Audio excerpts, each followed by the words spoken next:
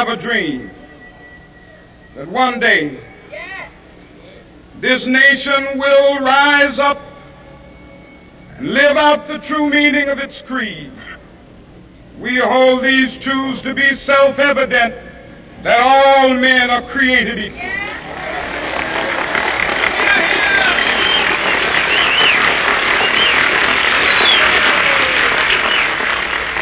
I have a dream that one day on the red hills of Georgia, the sons of former slaves and the sons of former slave owners will be able to sit down together at the table of brotherhood. I have a dream that one day, even the state of Mississippi, a state sweltering with the heat of injustice, sweltering with the heat of oppression, will be transformed into an oasis of freedom and justice. I have a dream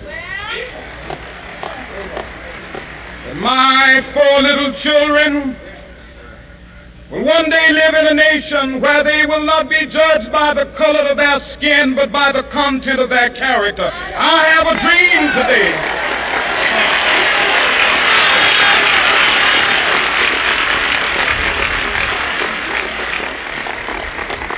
I have a dream that one day, down in Alabama, with its vicious racists, with its governor having his lips dripping with the words of interposition and nullification, one day right there in Alabama, little black boys and black girls will be able to join hands with little white boys and white girls as sisters and brothers. I have a dream today.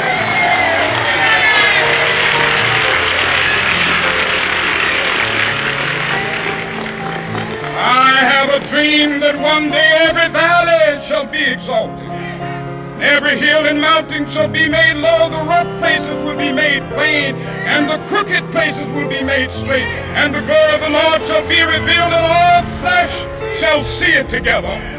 This is our hope. This is a faith that I go back to the South with. With this faith, we will be able to hew out of the mountain of despair a stone of hope. With this faith, we will be able to transform the jangling discords of our nation into a beautiful symphony of brotherhood. With this faith, we will be able to work together, to pray together, to struggle together, to go to jail together, to stand up for freedom together, knowing that we will be free one day. This will be the day when all of God's children be able to sing with new meaning, my country, tears of thee. Sweet land of liberty, of thee I sing. Land where my fathers died, land of the pilgrim's pride. From every mountainside, let freedom ring. And if America is to be a great nation, this must become true. So let freedom ring from the prodigious hilltops of New Hampshire. Let freedom ring from the mighty mountains of New York. Let freedom ring from the heightening Alleghanies of Pennsylvania. Let freedom ring from the snow-capped Rockies of Colorado. Let freedom ring from the curvaceous slopes of California. But not only that, let freedom ring from Stone Mountain of Georgia. Let freedom ring from Lookout Mountain of Tennessee. Let freedom ring from every hill and molehill of Mississippi, from every mountainside. Let freedom ring, and when this happens,